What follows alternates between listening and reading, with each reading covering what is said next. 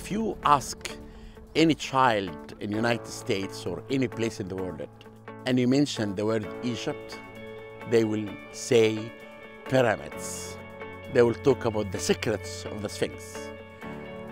Tutankhamun. The mission of the American Research Center in Egypt goes much further. For 70 years, ARCE has been working for the protection and conservation of Egyptian heritage sites and monuments. Whether it's an environmental threat, whether it's rising groundwater, that's what the American Research Center really is all about, is looking at different ways to approach these problems. And I think it's only through collaboration with our research supporting members, with Egyptian authorities, that we can all work together to confront these problems and protect Egypt's heritage. Edward Forbes, Abdesalam Hussein, Joseph and Corinna Smith, and other early advocates paved a path for Americans and Egyptian experts to study and preserve Egyptian culture and history, from the Pharaonic period to more recent times.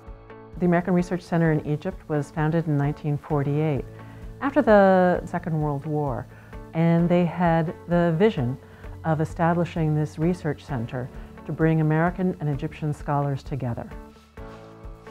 Archaeologist Mark Lehner has worked at the Giza Plateau for more than 40 years. The American Research Center adopted me, took me under their wing to do the mapping of the Great Sphinx, which had never properly been mapped. Through their Antiquities Endowment Fund, we have trained a whole generation, some 350 young archaeologists working for the Ministry of Antiquities. The Brooklyn Museum and Johns Hopkins University both have projects at the precinct of the Goddess Mut in South Karnak. I've been there for 17 years. Richard Fazzini's been there for 40-something years. And I never know what it is I'm going to find. ARCE helped the Brooklyn Museum and Johns Hopkins University teams prepare the site for the public. ARCE has helped make the site something that is meaningful to all sorts of people, and they include a lot of Egyptians. With funding from the U.S. Agency for International Development, ARCE has awarded more than $5 million in grants to nearly 130 projects.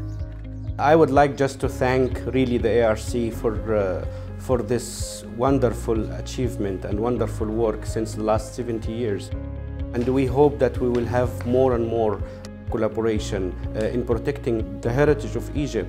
You were talking about this area. Egypt's ancient sites may be made of stone, but after thousands of years, they are at risk. And the ancient Egyptians assumed they would be eternal. They're very fragile, and there's decay that's happening all the time due to changing environmental conditions. Kent Weeks has been working in the Valley of the Kings for 35 years.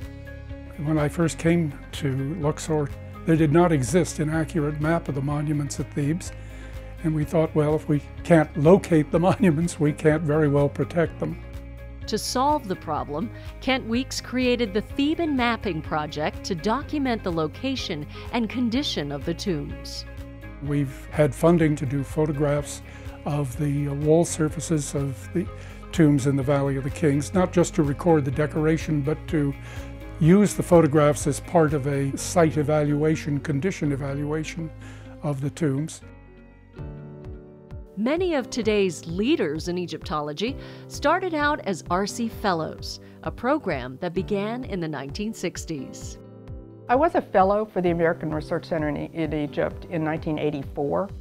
You're not just part of someone else's excavation. It actually opened up quite a few different areas that I've pursued academically over the years. Experts like Salima Ikram grew up collaborating with ARCE. ARCE has been a major part of my life since I was an undergraduate. I came to AUC, the American University in Cairo, for a year abroad, and I was told immediately to take myself off to ARCE, and I did. And since that time, my life has been inextricably linked with that of ARCE. This is the ancient plaster. The American Research Center in Egypt is the home for people who work in Egypt, and we can't really operate very effectively without it. How do I get a hold of an X-ray machine? What do I do to, inexpensively get my team out to some crazy place in the middle of the desert? One of the people at the Cairo Center, Madam Amira Khattab, made an enormous contribution behind the scenes for decades. She did more for ARCE than anyone else alive. Everyone at the Antiquities Ministry just loved her like their mother, and we love her like our sister. As ARCE celebrates 70 years, the focus now is on the future. I'd like to see ARCE encourage work for American students and Egyptian students together, to work together in sites, to exchange ideas, to understand each other, because this will be the new generation that eventually will take over ARCE, many years from now. Site management is growing in importance because the numbers of people returning to Egypt are growing, and tourism is very, very definitely on the rise. What could ARCE do in the next 70 years? I think the simple answer is keep up the good work.